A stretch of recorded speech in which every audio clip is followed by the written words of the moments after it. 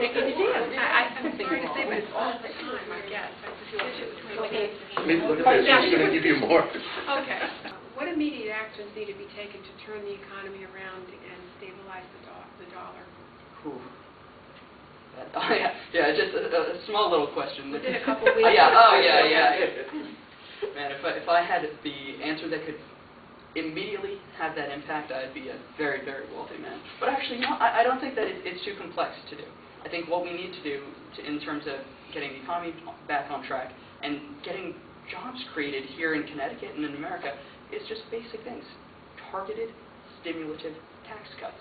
Let's provide incentives for, I think it was Reagan's Deputy Undersecretary for, I think labor, that suggested a $6,000 to $5,000 tax cut for any individual company that creates a new job. I think that's great. Now, it doesn't mean that everybody off the bat is going to go out and say, okay, now I'm going to create these many jobs. No, but it means that they'll be incentivized. If they're on the fence, if they're not sure, this will give them that little push to say, let's do it. Let's get this guy a job. Let's get him working, contributing to the economy, being productive, and off of a lot of the government programs that coincide with unemployment and whatnot. Do you believe it is politically possible to undo the entitlements bankrupting this country? And if so, what course would you recommend to undo this legislation? You know what? I'm not sure. I'm not certain. The entitlements problem is an incredibly big one.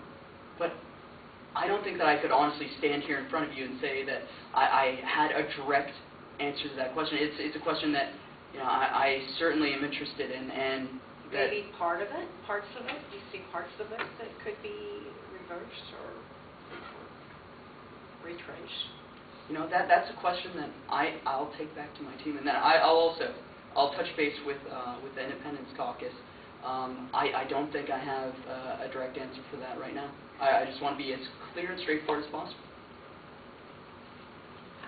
What do you believe the federal government's role is regarding the Second Amendment? Well, I actually, way back when, I think I was a sophomore in high school, I went to a march in Washington. You might have heard of it, the Million Mom March. And, and I was told by my teacher, he said, well, do you like kids dying in the street? I said, no, I don't like that at all. He said, well, then come with us. I said, all right, sounds like fun. So I went down to this march in Washington and, held up a banner that we made. It was a huge banner. Gunnery Against Guns, I think, was the title of it, because the school that I was going to at the time, while not a military school, was called the Gunnery. I think that there are very sound arguments to be made that there needs to be tighter regulation on guns, but as time progressed, I started to read the Constitution a little bit closer, and I do have my view has changed, and I feel as though the Second Amendment does view guns as an individual right, as opposed to a collective one. And I think that's what the issue comes down to. Now, there can be strong arguments, I believe, made on both sides. And do I grapple with it sometimes? Absolutely, I do. But over the past few years, I've been on the fence about this for a while, because I personally don't own guns. It doesn't make me feel too comfortable about the idea of carrying a concealed weapon or anything like that. But I do believe that the framers of our Constitution characterized the Second Amendment to mean that it was an individual right. Okay. What are your thoughts, Will, regarding the Patriot Act? Well, this I think it passed 99-0 in the Senate. And I think that says quite a bit. I think it says that when it was enacted, we were afraid of another terrorist attack. I would have voted at the time, knowing what I knew then, in support of it without question. I would have pushed it forward absolutely. But what I think was missing from it was a clear and definite sunset clause. I think that just like during a time of war, at certain points, martial law can be declared. There are uses for that, but they need the restrictions of rights if they are enacted in times of immediate crisis, need to be repealed at the soonest possibility.